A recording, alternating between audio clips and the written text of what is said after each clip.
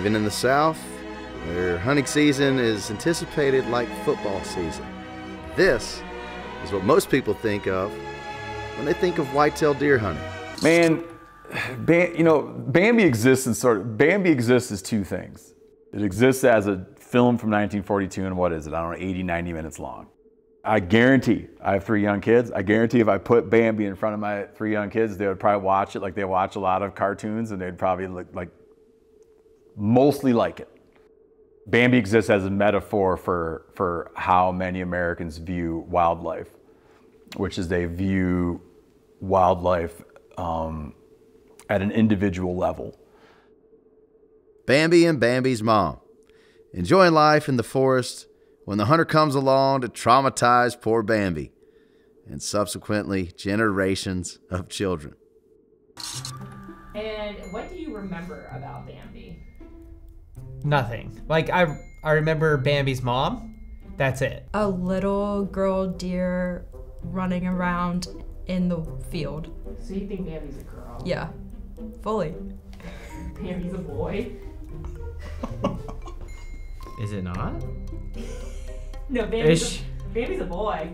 No, you're kidding. But the main thing I remember is that the Bambi's mom had died. Old animation. You can't shoot a deer in the spring. It's also out of season. Wouldn't it? I don't know. It looks like a girl to me. It's like the definition of big doe eyes.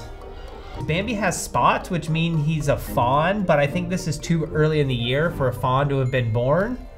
So that doesn't seem to match up for me. Oh, Bambi's mom's not there.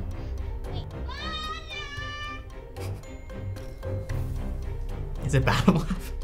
Okay. I would never show my own child this. That's so sad. Why wouldn't you show it to them? Well, as a 4-year-old, like, I do not remember Bambi's mom dying and then Bambi looking for its mom. I think of Bambi as maybe an unfortunate take on what a deer hunter is. It's like Wicked. So if you ever seen Wicked compared to Wizard of Oz, I feel like we need to tell the Bambi equivalent of Wicked.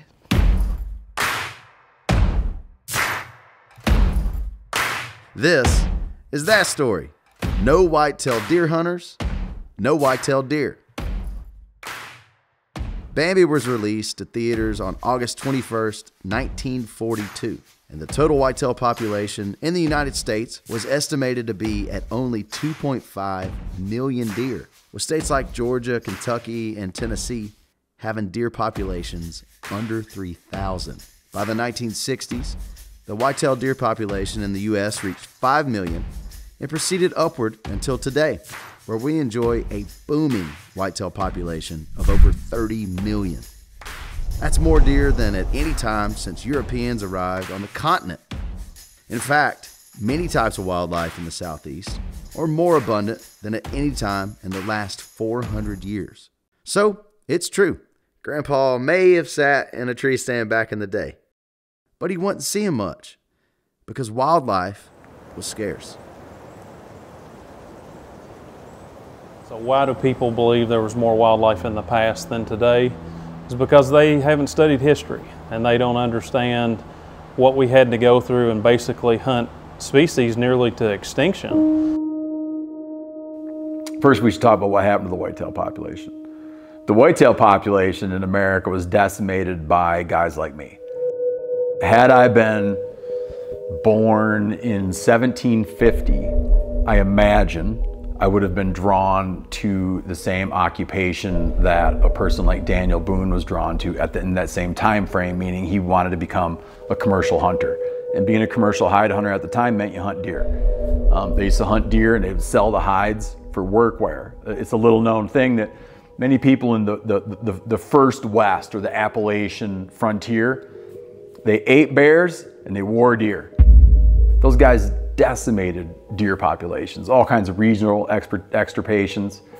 Yeah, it's kind of a sad history, you know, from the fur trade when colonial Americans were in this area and they started a market fur trade with a lot of tribes, but the Cherokee were one of the biggest tribes and contributors to the fur trade that went to Europe our culture changed. And from there, our relationship with white-tailed deer as well changed, and we ended up decimating these populations along with the colonial Americans. Well, I mean, as we always say, white-tailed deer are like a conservation success story. You know, back in the early 1900s, we had a lot of overharvest, the market hunting, and since we had the Pittman-Robertson Act, a lot of conservation measures in the 40s, 50s, 60s, we've really seen an increase throughout the entire U.S., and the same is true for Florida. So what's responsible for this wildlife rebound? This guy, the white-tailed buck.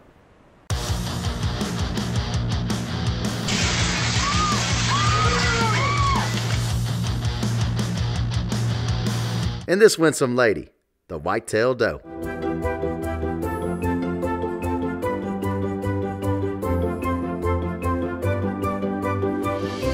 The whitetail population is very strong in America today. We're somewhere between 28 and 30 million animals, which is pretty high relative to where we've been in the last decade or so. So good numbers of animals across the whitetails range, and an extremely good age structure on both the bucks and doe side. Probably the most balanced or the best age structure we've had in at least the last 150 years. So when you're out looking around, you want to look for a couple of things. You want to make sure you have plenty of vegetation.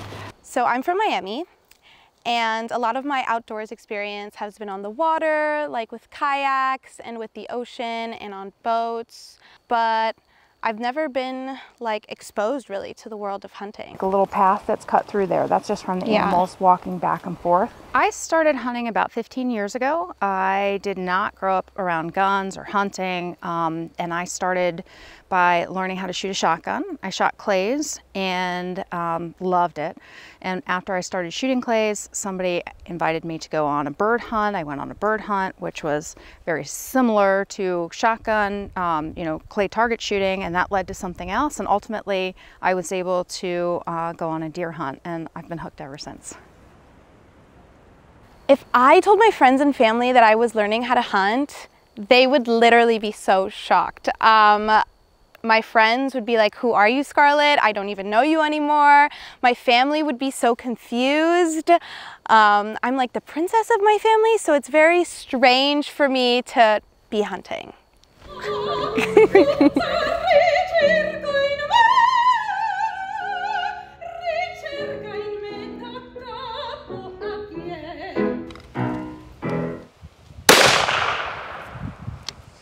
I think that was a bullseye. Okay, but again, there's nothing loaded here right now, and this is called a bolt action. So this is the bolt, and once we load the cartridges in, we'll lock this in, and that will push one of the bullets up and make it ready to go. Gotcha. Got a scope here. So with the scope, you're going to look through. Once we get this all situated, we're going to look through this. It's going to magnify out, and we're going to shoot at that first target of the circle right past that first big tree. Mm-hmm. Okay? That was my fault too. All good. So, bolt, forward, down, hot. Okay. It's ready. It's ready.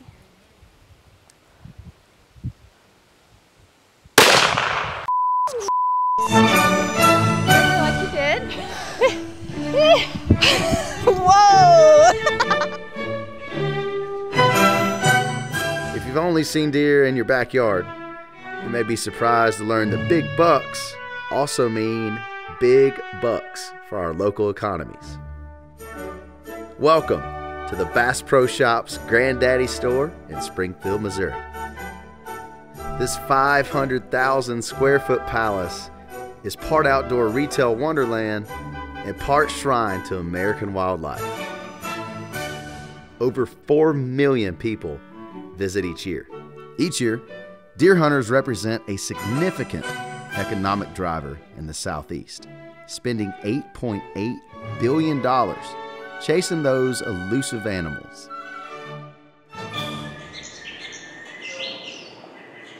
Tree stands, food plot seeds, bows, scent remover, scent attractant, jackets, pants, trail cameras, range finders, mapping apps, and seemingly anything in that blaze orange. For the past 5 decades, Bass Pro Shops, under the leadership of Johnny Morris, has had conservation at its core, at its heart of who the company is. We see the outdoors as a uniter. Whether you hunt or fish, the outdoors has something for everybody. So in the southeastern region alone, deer hunting benefits the economy by producing approximately $609 million in state and local tax revenues. The pursuit of whitetail deer supports over 209,000 jobs in the Southeast and $2.1 billion in federal and state taxes. Deer hunting is definitely king when it comes to all the species that can be hunted. About 80% of anybody that buys a hunting license is going to hunt deer, and the next species isn't very close, so it's just significantly higher percentage of hunters that are going to pursue deer more than any other species. I think most hunters would be surprised by how much money they actually spend. They probably don't fully realize the amount. The typical hunter spends nearly $3,300 a year on hunting. Some people think I'm Steve Irwin. Some people think I'm a paper pusher. Some people think that I am, overpaid government worker. But for us, we are stewards of the resource in the state.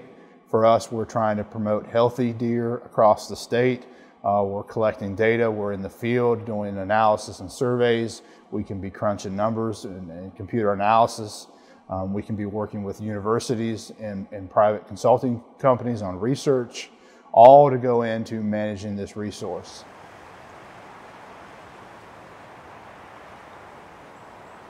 That's not just hunting guides and property managers, but biologists, foresters, app developers, content creators, writers, and documentary narrators. In total, about 688,000 people have jobs because of hunters' expenditures.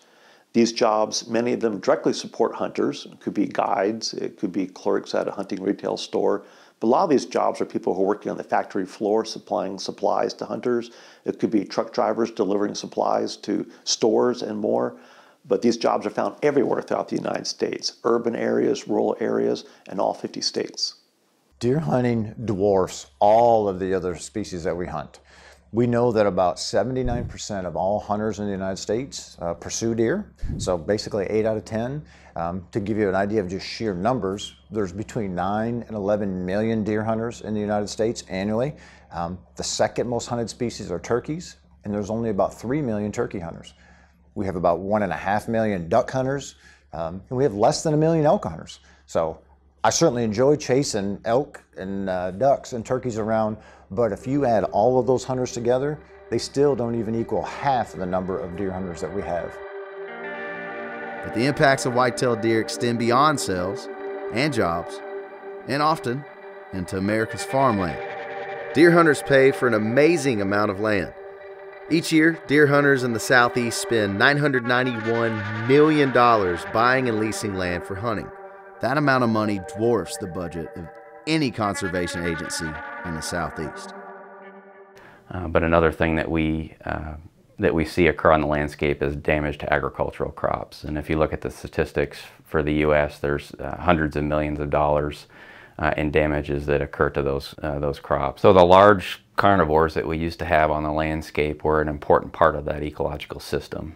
And so without those animals on the landscape to the level that they used to be, hunters have really replaced those predators as the primary way that we ensure that deer populations exist at levels not only that are biologically sound so that they're not having an adverse effect on the other species that are out there, but also just in terms of the human side as well, making sure that the populations are low enough that we're not having an incredible amount of damage to personal property. Then there's the property damage that comes with the rut as hormone-fueled deer rampage across America's countryside and suburbs, even committing a few home invasions along their way. Deer require approximately 8 pounds of forage per deer per day, and that's a lot of vegetation across the landscape. If deer are left unchecked, then it can impact our vegetative quality for a number of other species that depend on that plant structure and composition. So some of the issues that we deal with when we have overabundant deer populations is one would be deer vehicle collisions, and I think a lot of people underestimate the number of those that occur out there on the landscape, especially during the fall, during the breeding season, during the rut, when particularly bucks are really active and moving a lot in search of does.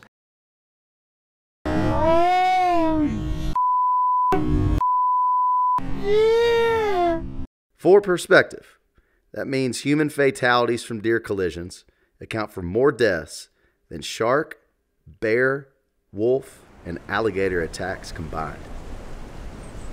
My great-grandfather, Oscar Newcomb, would definitely be very surprised to know that white-tailed deer were responsible for killing 200 Americans every year, more than bears, wolves, gators, all this stuff. Yeah, I mean, that's a shocking statistic. If you look at the habitat destruction that happens from overpopulated deer herds, I mean, it's just everything, it can impact everything from other wildlife species and even water quality and the conditions of stream channels because of lack of vegetation, for example, to harness runoff and water flows. So these are a lot of things that people never think about.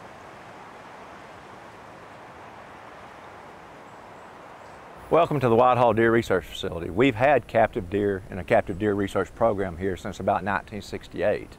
And we've been very fortunate to have a lot of leading deer researchers use this facility to help them with their deer research needs. I think it's really important that we study white-tailed deer and their habitats.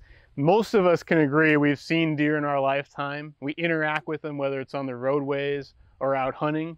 Agricultural producers interact with deer sometimes in a negative way in terms of crop depredation.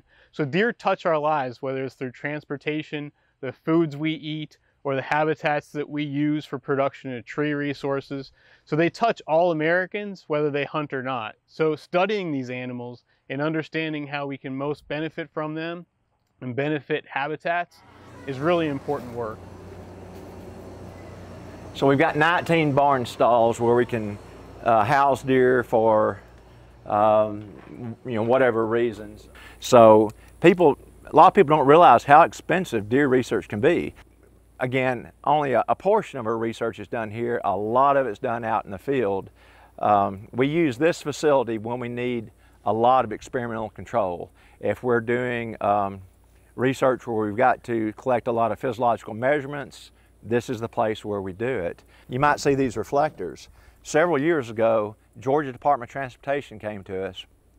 They were interested in buying several $100,000 worth of these reflectors from a company that was selling them to state DOTs. And how they're supposed to work is you mount them at 100 feet intervals on both sides of the highway. And then as a car comes through, any deer that are on the sides of the road are supposed to be deterred from entering the roadway.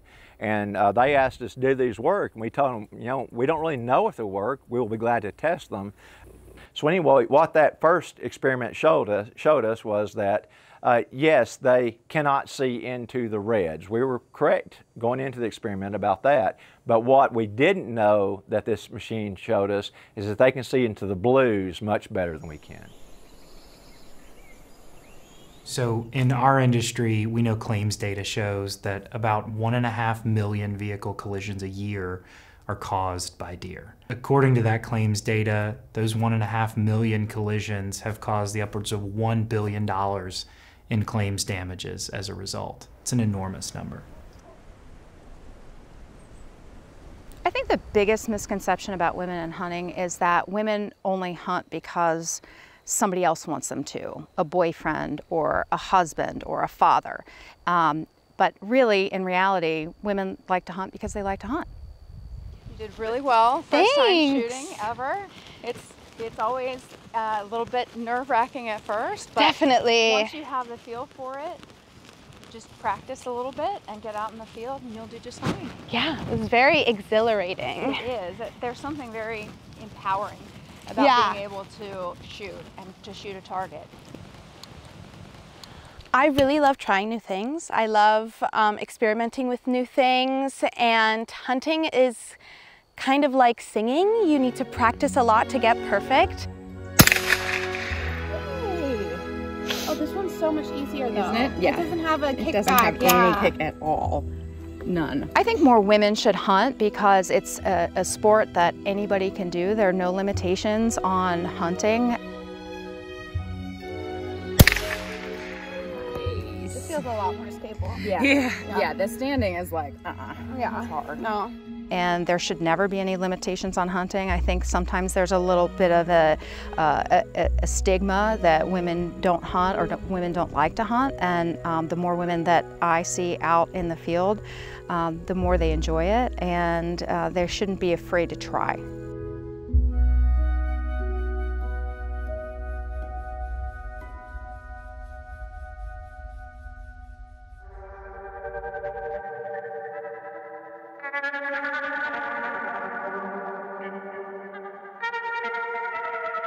We all know something instinctively about hunting. From today's vegan to modern hunters, we're the genetic heir of countless generations of apex predators. So, man, the white-tailed deer, back to the indigenous people in this country before white Europeans got here, would have been massively significant to the tribes of Native Americans. I mean, they lived off white-tailed deer. It was a very accessible chunk of protein running around in the wild that was everywhere. And the stories that we hear about the numbers of white-tailed deer on this continent during that time it's arguable how many white-tailed deer were here, but we're pretty certain that there are way more white-tailed deer today in North America than there was back pre-European civilization, which is wild. Historically, tribes, in Cherokee in particular, we know we used a lot of bow hunting to harvest white-tailed deer. And we still do that today. In fact, there's still quite a few people that still make their own bows and arrows and everything. And then some people use modern technologies, new bows, compound bows. But of course, we do use rifles and we use any new technology. We consider ourselves very adaptable. But the old way of thinking, where you only take what you need, and you have to pay respect to these animals, because I value those ways, and I think that they're important for how we harvest and hunt our deer populations now, and value them. I believe hunting is a natural human behavior. Even in biblical times, in the book of Acts, it goes back to kill and eat.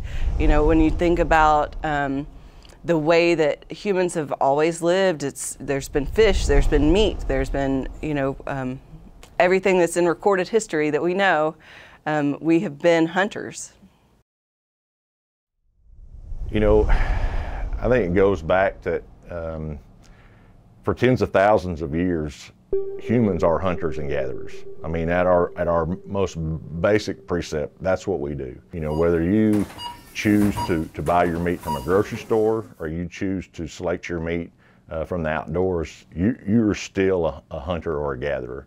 And I think being an important part of the food web by being a hunter is ingrained in us. It's not just a tradition, it's not just a sport, but we are part of the animal kingdom. And being an important and active part of that food web is extremely important. A lot of tribes manage their own resources, and we do that with 574 different tribes. And we hold, because there's so many tribes, we hold more land than a lot of other federal agencies do. We are a modern, independent nation. We have our own rules and laws. We have our own governments and our own cultures, our own languages. The thing I do want folks to know is that we're still here. And we may not look like you thought from the movies, but we hold a significant amount of the management responsibility for animals like white-tailed deer. In some respects, the modern American outdoorsman, and I'm using men in the way that I mean guys, okay? The modern American outdoorsman was in some way created by, invented by the post-World War II years. Interestingly, my own dad, he was brought up in the south side of Chicago. He was raised speaking English as a second language. He was raised by Italian immigrants. The last thing on his mind was going hunting when he was a little kid. But he went away and fought in World War II. And at that time, there was an editor, I believe maybe of Outdoor Life, who had made a comment that you can't train an entire generation of men to shoot and camp and not expect them to become hunters. That kind of created this modern American outdoorsman.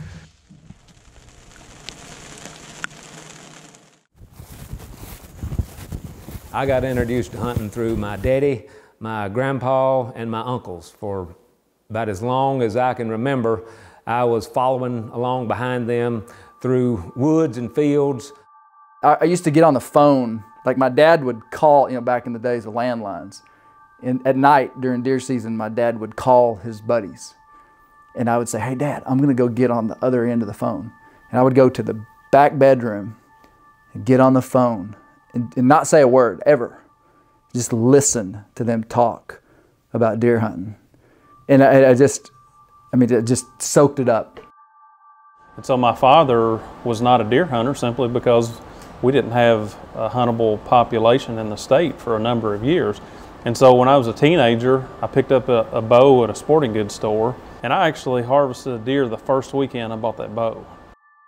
And my family didn't know what to do with the deer. And obviously we didn't have recipes, we didn't have field dressing techniques or skinning techniques, but it was a huge part of my youth, just going to the outdoors and having an outdoor adventure. Why do I think more women don't hunt? Sometimes it's not the most comfortable position to be put in to learn hunting from a male that might not be your father or uncle, and to go out in the woods alone with an armed man and learn hunting. I mean, there are some obvious barriers there, and sometimes women are not comfortable learning from a man that they're not comfortable with, asking questions or being vulnerable and saying, I don't know how to do this. So I learned in the traditional manner. My dad taught me, and so I understood that it was okay for me to ask Dad dumb questions, but not everybody got that opportunity. Yeah, I would put this up higher, like there. Ooh. There, let's do it right there. How's that feel? That feels a little awkward. Okay. But we're doing it. So I try to pay it forward by, you know, taking other women and being in a way that they can feel vulnerable and understand that it's okay to miss, it's okay to not know, it's okay to just be in a learning atmosphere. And I really think that sometimes it's because women don't have someone to teach them that they feel comfortable with. Folks in the wildlife management sphere, the game management sphere, do a lot of hand-wringing about hunter numbers. And many people will come and tell you that there's this meaningful decline in hunter participation, that the hunter is becoming an extinct species. We have today just about, now you can look at these little dips and rises, and COVID did this and the 80s did that. We got about that many hunters now. It's been I view it as a remarkably static number. We need deer hunters to reflect the population of the United States. And as a female deer hunter, it's been my passion project to get other people that look like me or that don't look like a white male involved in the sport, and get younger people involved in it. And so, you know, I've made the vow, and many other have pledged to take somebody new with them every year, and to take somebody that maybe doesn't look like them.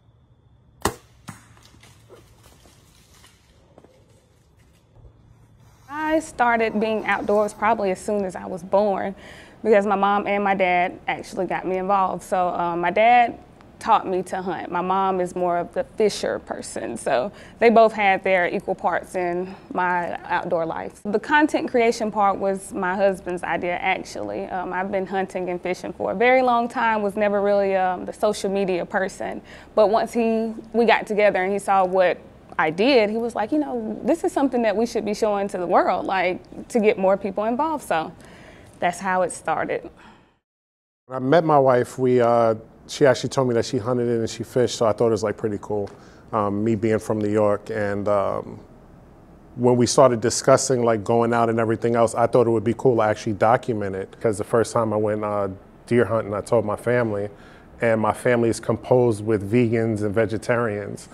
So I told him I was deer hunting. The first thing my sister said was, no, you're gonna kill Bambi. I'm like, no, not Bambi. Bambi's dad, but not Bambi. My husband knew nothing about the outdoors, so I taught my husband how to hunt and fish. He had never been outside of the city. He had never seen a tree, so like everything outdoors was just so new to him.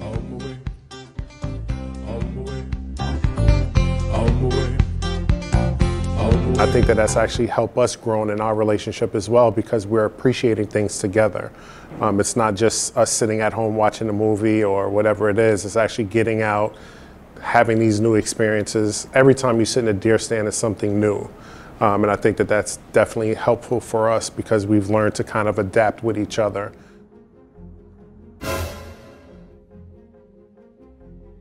And that's one of my biggest goals, because I don't want people to feel how I felt when I was younger. Like, oh, I don't want people to see. I want them to see, like, oh, she hunts. I want to do that too, if that's what I want to do. Like, I feel like we need that representation, and that's why we do it. I think it's important. Like, I do believe that people have like a stigma. They think hunter and they think like, you know, Bubba in some suspenders and he's back in the backyard. And I think it's important for them just to be able to see themselves. You know, again, I'm not Bubba. I don't have on suspenders. I'm from New York. Like, this is stuff that I've just gotten into, something I've learned to appreciate. And I think a lot more people need to learn that appreciation, or at least know that aspect of it, opposed to having a negative connotation or thinking that it's for one type or group of individuals, to be able to see that anyone can do it, whether it's men, women, children, you know, race, it doesn't matter. It's just a matter of trying to get out there and getting everybody involved. Let's go.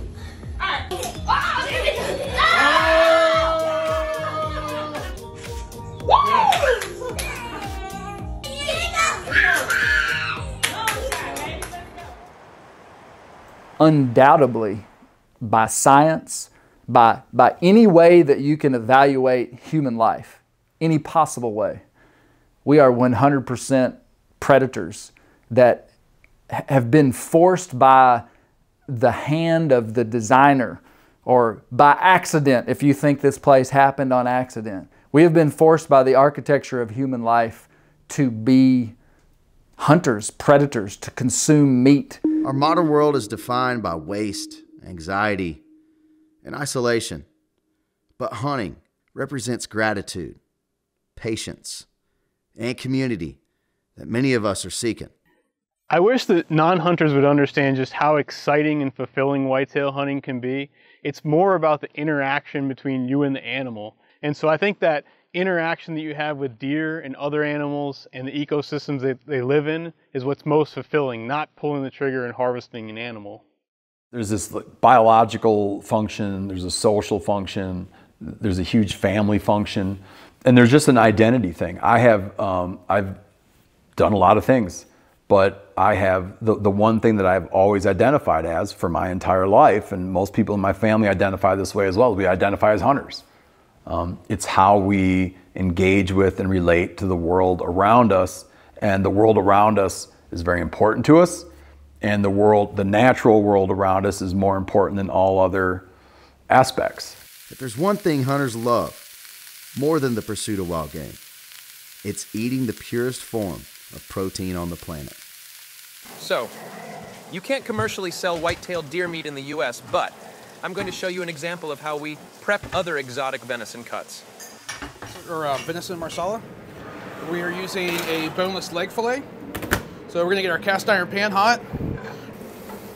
So my name is Skylar Stafford. I am the executive chef here at the Huntsman and one of the co-owners. So we're just gonna pan fry this. This is the boneless leg fillet. So we're gonna start building our sauce while the venison is cooking. The idea of the Huntsman, we all grew up in restaurants together, the three of us. We all worked really well together. We were looking for a different approach to Tallahassee and food in Tallahassee. Me and Ben grew up as, hunting, fishing, all those things. So it seemed like a logical step. There's not many places in town that you can get game. It's a more ethical option compared to beef. I think people are looking for a healthier alternative, and we were able to deliver on that.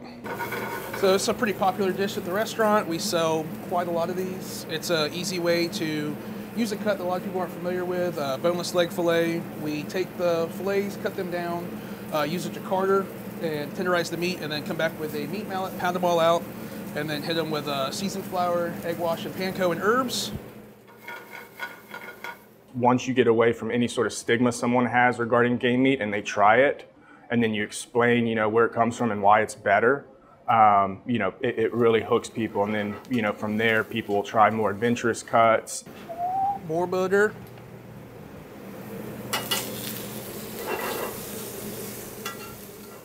I think for a lot of people not growing up hunting, things like that, it's a very exotic, it gets kind of put into this class where like, oh, it's not what we do. It's not really available at the grocery store, and for a lot of people, they feel like it's an unattainable thing to get.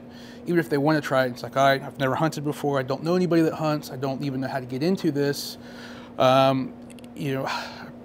Dirty meat, I think there's a lot of perception of like the Bambi, like, oh, it's this cute, fuzzy animal, and we shouldn't do that. But I think through this restaurant and the things that we offer, I think we've opened up a lot of people's eyes to this is a very good product.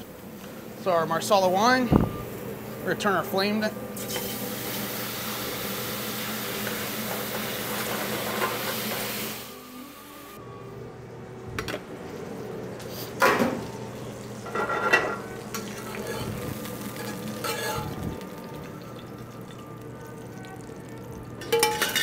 We're gonna hit just a little bit of lemon on there and a couple pea tendrils from the local farm.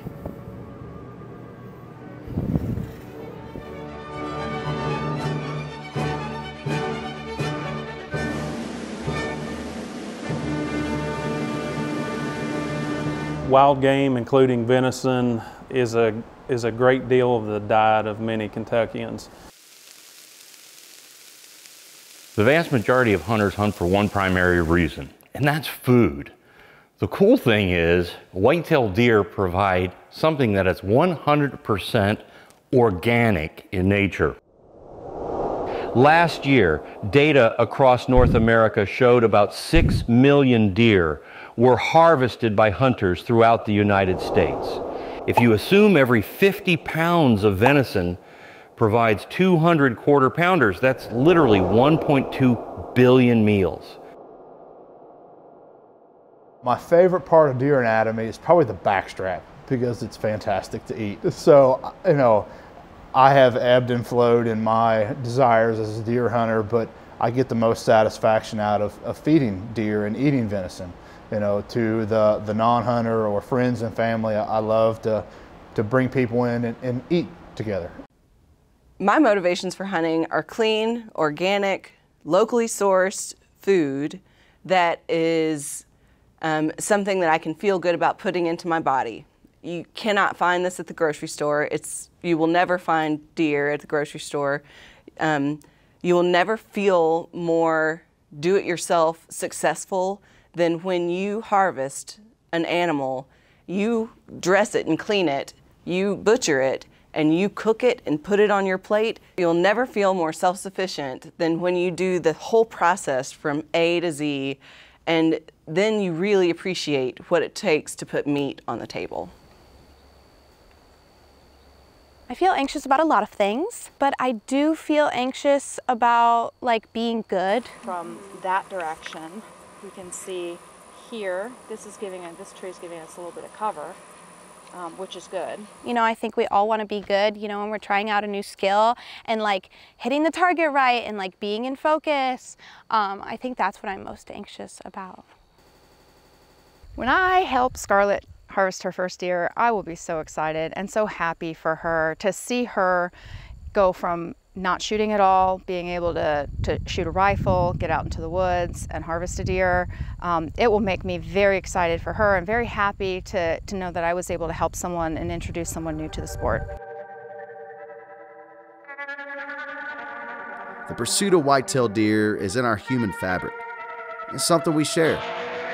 But when we choose not to share, disaster is often close behind.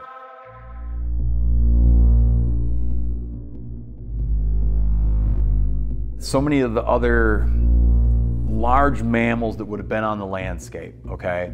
The cougars, elk that were down there. A lot of people don't realize that there were bison in the southeastern U.S. Very strong populations of black bears. There's still black bears scattered around. Wolves Timber wolves are gone, you know, red wolves are by and large gone. So you've had it where we've lost so many large mammals that the white-tailed deer in some respects is the last man standing. Yeah, I think a lot of people don't understand that you know, historically there was commerce in wildlife, and that's one of the reasons that you know, for example, deer and turkey, that's why the population suffered so much. And I like to tell folks that anytime you associate a monetary value with wildlife, wildlife is going to lose out. This is also where man has played a key role in the rebound of species like the white-tailed deer, through the use of laws and regulations to prevent the exploitation of America's wildlife. You know, in this country, for the past century, hunters have carried the lion's share of funding fish and wildlife management. When we stop and we think about the white-tailed deer hunter in the early 1900s, as we were figuring out how do we fund important management responsibilities, key research, how do we get lands, public lands, for the public to utilize and for state fish and wildlife agencies to start taking that first step in wildlife restoration. In the Southeast, it's a landscape that has in some measure been depleted by the activities of modern man. And so you have this vestige of that original wildlife there, that original wildness that I imagine speaks to people in a heightened way that you might not find in other places where you have a more complete menagerie of native wildlife. The conservation dollars, I mean, without a doubt. I mean, hunters and fishermen, through their license sales, through, you know, the equipment that they buy, the gas, all of those things that they're doing, you know, while they're pursuing the species that they're hunting, that money goes directly to conservation. And it's not just conservation of whitetails, it's a lot of different species, and not just the species themselves, but the habitats. In addition to this, revenue is generated from the sale of guns and ammunition to hunters, and also from the sale of hunting license. And this supports our state wildlife agencies. In turn, our state wildlife agencies are able to provide habitat improvements across the state. They're able to conserve lands for habitat improvements and for wildlife species. They provide funds for scientific research. It was always about taking care of what we had. I think being on a farm, certainly we learned early to take care of the animals, to take care of the land, and then so the wildlife part of that was always just a piece. Yeah, hey, we're hunters, we're gonna eat these deer, we're gonna eat these turkey, we're gonna feed our families with them, but at the same time, we have to make sure that we take care of the land that they come from. The commercial hunting of the American bison, wild turkeys, and white-tailed deer nearly brought these species to extinction. In the 1900s, leaders like Teddy Roosevelt, Aldo Leopold, John Muir, and the hunting and fishing community as a whole came together to make strides to protect and conserve wildlife and their habitats. This philosophy formed one of the greatest pieces of modern conservation, the North American model of wildlife conservation. It was in 1938 that the Pittman-Robertson Act was started by Franklin Delano Roosevelt. And the Pittman-Robertson Act is a part of what we now call the North American model of wildlife conservation. So the North American model of wildlife conservation has 7 tenets. The number 1 tenet is that the wildlife of North America belongs to the American people. The North American model of managing wildlife is much different than what you see in other countries. It's wildlife being under common ownership, managed by the state or the government for the benefit of all people, whereas in other parts of the world it's more of the landowner owns the wildlife to some degree. Wildlife is a public resource, and we as state agencies hold it in a trust, but the public gets to decide kind of what we do with it and how it's managed. The second tenet is that there's no more market hunting in North America, which means you cannot sell wildlife-related commodities. So the North American model eliminated commerce in dead wildlife. So it removed the commercial value for the exploitation of a wildlife species. One of the important tenets of the North American model for wildlife conservation is that you cannot harvest and then sell wildlife. And that is just one of many critical elements to that model that makes it work, that makes it successful. The third tenet is that wildlife is regulated by the democratic rule of law, which means that the people get to decide what happens with the wildlife. Tenet number 4 is that everybody has access to wildlife. So one of the tenets of the North American model is that wildlife is owned by the public. It's not owned privately. That's pretty unique to the United States. I think that it's something that we've got to always keep in mind, is that the wildlife that we all enjoy is owned by the public, and it can't be privatized. It can't be secured and held back by any one individual. And that's so critical because we came from a European model of wildlife conservation where wildlife was privatized and wildlife was essentially only hunted by the rich and wealthy. If you're trying to protect wildlife, it doesn't seem like you'd want to say, okay, everyone can hunt. But that's the American genius of our model. If I have no incentive to protect those deer, if I can't hunt those deer, then I'm not going to protect them. Where wildlife has value through hunting, that wildlife will be protected. The fifth tenet is the non-frivolous use of wildlife tenet, which means anytime that we kill an animal, there is a ethical, sound reason that we do it. So wanton waste is a regulation that ensures that animals that are harvested are consumed and used, and so it is against the law to harvest an animal and to not consume those commonly edible portions of the animal. Poaching then would be very similar to wanton waste in that, you're taking animals, you're not agreeing to the contract or the laws and regulations of that hunting license. The sixth tenet is that wildlife is an international resource and is managed as an international resource, and pretty much that means that wildlife does not know international boundaries.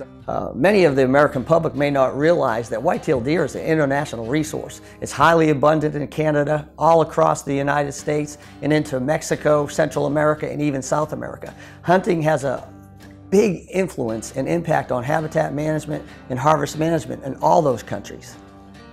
These governments, Canada, United States, and Mexico, needed to work together on animals that crossed boundaries. The seventh tenet is that wildlife is managed by scientific means. Wildlife must be managed by science, and so not emotion, not by politics, so by science. Our entire organization, we make all of our decisions driven by solid peer-reviewed science. And so as long as we stick to that, as long as we keep politics out of it, then our wildlife has the best opportunity to thrive. Remember that Bass Pro Shops mega store? The North American model levies an 11% excise tax on hunting, ammunition, and shooting sports gear that goes directly to funding public lands and wildlife management. That means it's your state's hunters who are directly responsible for funding the conservation and protection of American wildlife. Ooh, my. If hunting was outlawed, I think you would see conservation efforts plummet. I also think you would see funding for various conservation programs ended because some of the very conservation funds that the United States government shares with the states comes from the sales of guns, ammunition, fishing, equipment, paraphernalia. So I think it would have a very adverse effect if hunting was outlawed. This means hunters and sport shooters are the ones to thank for the songbirds you hear and the butterflies you see. No other continent on Earth has this model, and it's why wildlife is so abundant here.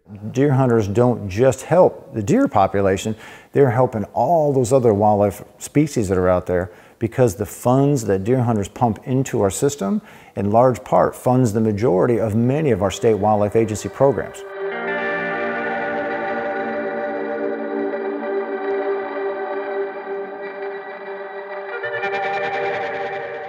Yeah, so the Florida panther represents the only breeding population of puma east of the Mississippi River. The story of the Florida panther is similar to other large predators in North America, such as the grizzly and the wolf. Historically, a population of pumas in North America had a transcontinental distribution. By the late 1890s, panthers had become extirpated across eastern North America, except for a small population here in Florida. Deer hunting absolutely helped the panthers. In one way, the money from hunting licenses purchased from deer hunters goes into the budget of the Florida Fish and Wildlife Conservation Commission. And with that money, FWC funds all kinds of wildlife conservation activities, including the conservation and management of species and habitats, and wildlife enforcement activities. The same type of management that we would typically recommend for deer in the lower coastal plain under those conditions would benefit the gopher tortoise, which is federally listed in the western portion of its range, so in Mississippi, for example, as well as the black pine snake, the dusky gopher frog, and the red-cockaded woodpecker. And there are a number of other species that would benefit from these types of habitat improvements. In general, I study wildlife management as the Extension Wildlife Specialist at the University of Tennessee. I'm responsible for all types of questions that come in related to wildlife, but I concentrate mostly on applied land management practices that are used to influence and enhance habitat for different wildlife species. Beyond our public lands, hunters and land managers improve over 2 million acres of private land each year. 2 million acres a year is like improving an entire Yellowstone National Park. And this is no average gardening task. It's tough work, but it has a generational effect on the wildlife and people. Like a tree being planted, it's the diligence of years of hard work that pay off for the generations to come.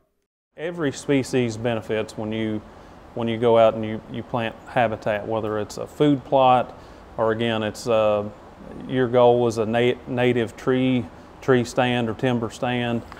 So we've got a wide variety of forbs and grasses in this field. This is one of the areas that we had restored. There's some Indian grass that you see in the background there. There's a lot of goldenrod. This is a pretty neat area that's got a pretty high diversity of forbs and grasses, and it would be, you know, an ideal place for a deer to both bed down and to forage as well. Well, I think a lot of people would be surprised to know how much work goes into managing a deer population, and there's a textbook behind me that's about this thick that's all about deer management. So there's a lot of research that's gone into giving us the tools that we need to do it so that we can ensure sustainability of the resource and provide an opportunity for our stakeholders to go out there and enjoy it.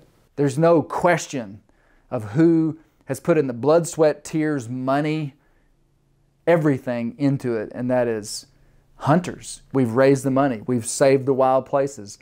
We've transported deer all over the country. These Ozark deer that live in my backyard are the direct result of the reintroduction of probably less than 100 deer in the 1940s and 50s in a couple of different little reintroduction projects that happened.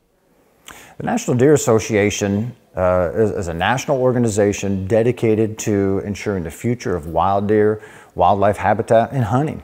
And as such, there is no conservation organization that fights harder for deer to ensure that we have healthy deer, we have healthy habitats for those deer, and to fight for deer hunters, to make sure that we have the opportunity to pursue those deer, that we have access to those animals. I wish that non-hunters understood that we truly do care about these animals and love whitetail deer. We put forward a lot of time and energy and money and work to better the habitat for not only deer, but for other game and non-game species, and that we use these animals to feed our families, and that we love and respect these animals. The American hunter lives at the mercy or with the blessing of the American voter writ large.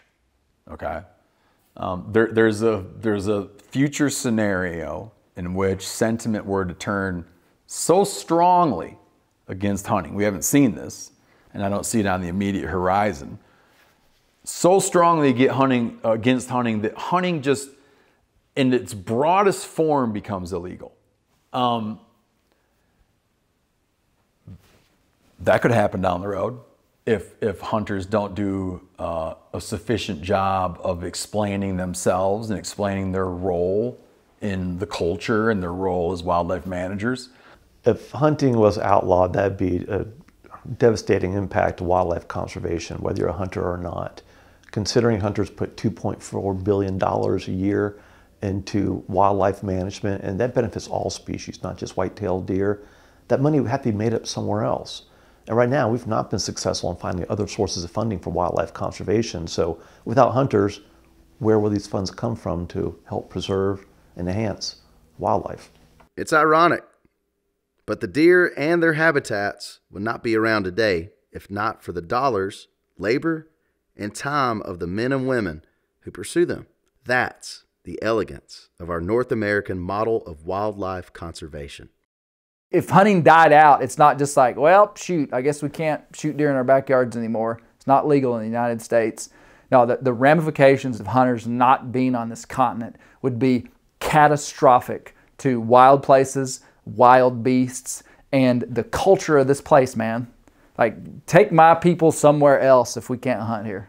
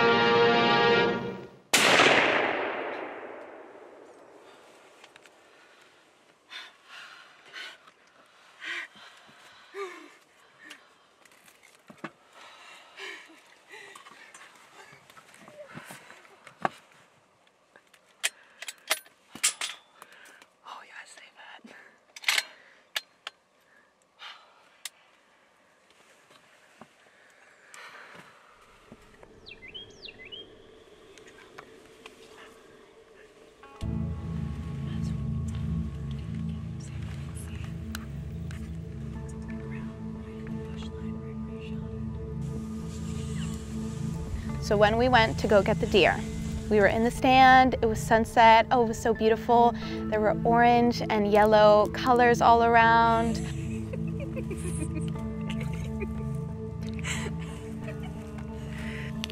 But no deer for about an hour and a half. And then Mariah whispers, I see one. And then Kirsten whispers, I see two. And then Mariah goes, I see four. And I'm like, I don't see any. And I truly could not see any of the deer. So I'm like fiddling around with the scope, trying to, get, my eyes on it. Could not see it for the life of me. The deer hide behind some bushes that are there. So we wait. Oh my gosh. Scarlet, you did it. And then Kirsten fell. Kirsten fell, and suddenly there was a loud whoosh, and the deer lifted its head up, and I said, oh my God. And Mariah said, this is the perfect shot. Broadside is out. If you have a clear shot, go ahead and take it. And honestly, I was feeling really nervous because I couldn't find the deer for like 7 minutes, so I was like kind of shaking, but I practiced deep breathing. I was like, okay, it's gonna be fine. And then I just, calmed my mind, and I took the shot.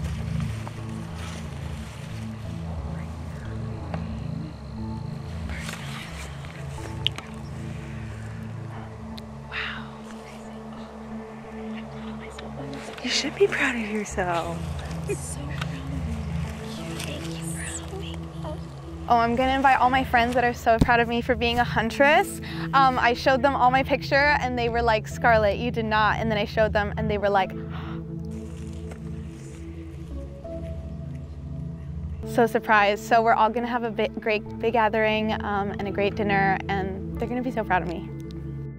Harvesting an animal is a heavy thing, but when we zoom out and see the bigger picture, it's not just about the single deer, but about the entire natural cycle, the circle of life that we all belong to, and about the wild places we've all shared for millennia. No matter how we engage in this cycle, as hunter, photographer, hiker, or backyard viewer, we're all taking and we're all giving. When we become advocates for the wild harvest of white-tailed deer and the sustainable use of natural spaces, we're creating a world where deer and all wildlife can thrive and thrill us for generations yet to come.